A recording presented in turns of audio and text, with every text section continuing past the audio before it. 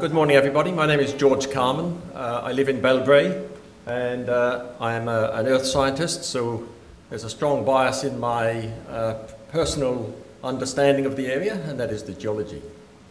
I'm proposing or suggesting that people give consideration to supporting the idea of a resource centre.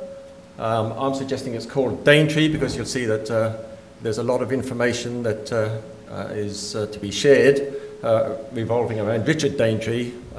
Most of you know him through the Daintree Forest in Queensland, but in fact he spent about the first 20 years of his life in Victoria, and indeed his major project in Victoria was mapping the Bellarine Peninsula, which is that sepia map underneath there. I'll go a little bit further into detail on that in the next slide. At this stage I will just say that the name is negotiable. If Alcoa wanted to call it the Alcoa Daintree site, that would be very welcome. It could be the Victorian Daintree site with the state support, or the Dick Smith or the Etihad or what have you. It needs, the message is it's going to need money. I'm envisaging this to be something like the Ballarat Gold Museum. So it's a resource centre for learning, as a museum with historical aspects, and also, of course, related to the industry in the area, the mine. So at this resource centre, I'm suggesting that there are at least 9 areas that could be considered for storing, for learning. The Daintree Bellarine Map Collection. It's also suggested that it houses the Daintree Photographic Collection. Richard Daintree brought one of the first cameras to Australia in the late 1850s. And whilst he was surveying this area, he took photographs which were purchased by the state government, luckily, and so they're preserved in the museum or the State Library in Melbourne at the moment. I say luckily because when he worked in Queensland, he was appointed as the representative of Queensland to promote that state at exhibitions in the UK and in Paris. And when sailing back to England to attend one of these exhibitions, the ship hit the Cape of Good Hope, and all of those Queensland photograph plates were lost. So it was very lucky that Victoria had purchased his plates. The history of the Anglesea coal mine, of course, should feature in this. It's been a very prominent part of the history of the town. And I would suggest that there is space for an Alcoa legacy section as well, so the actual contribution that the company itself has made. Christopher's Anglesea fossil collection. I'll speak a little bit further on that. And then also rooms or space to cover the history of the jarosite mine, an area where rehabilitation has not taken place. And we have an abandoned mine site just outside the town, which is a tourist attraction in its own right. And then a centre to house the types of things that have been talked about from Anglesea, the flora and flora of the area. Sorry, that should say flora and fauna of the area. Perhaps an ornithological centre. In the UK, we look at the UK a lot for tourist innovations. Ornithology is a huge tourist builder, particularly in the area that I come from. My brothers make a good living out of visitors from the cities coming to see the birds. And also perhaps a little more innovative in terms of looking at the impacts of climate change, sustainable communities, futures of Anglesea, including perhaps documenting this process. This is quite a remarkable process that Anglesea is going through at the moment. So just a little bit about Richard Daintree. His maps, as I said, he was commissioned to map Geelong to Queenscliff and all of the Bellarine. He was commissioned to try and win the prize of £1,000, which in the 1860s was about $1 million, to establish a commercial coal mine. He didn't find the Anglesea coal mine, he missed it by a whisker. He mapped all of that area. He had a crew of men. They hand dug shafts to 30 metres I bet you know how hard it is to dig a post hole.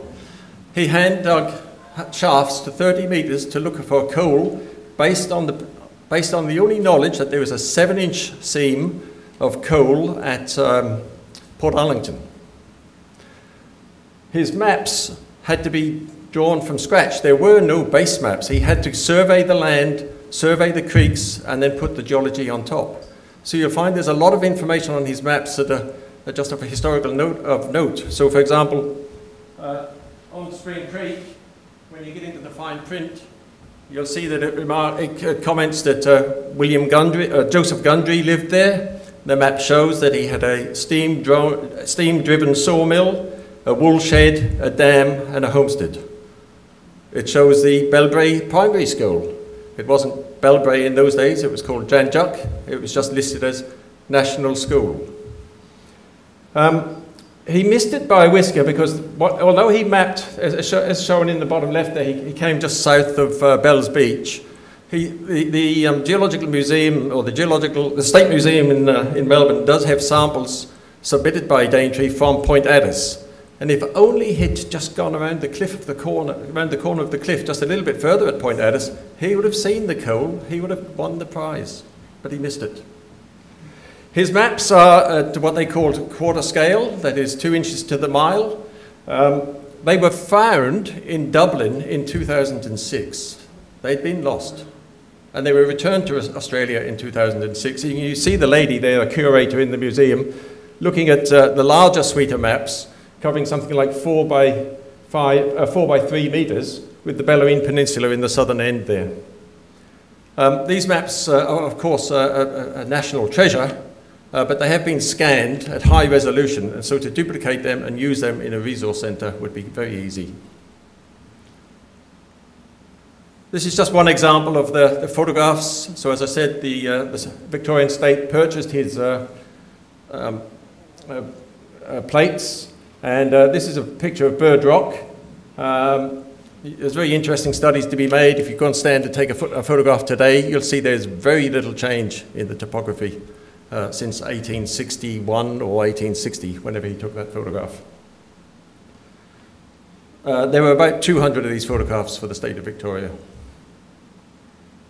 Christoffel's, so I've given a talk to Anglesea Historical Society just on Daintree, and it's a 1-hour talk, so I could spend all day here.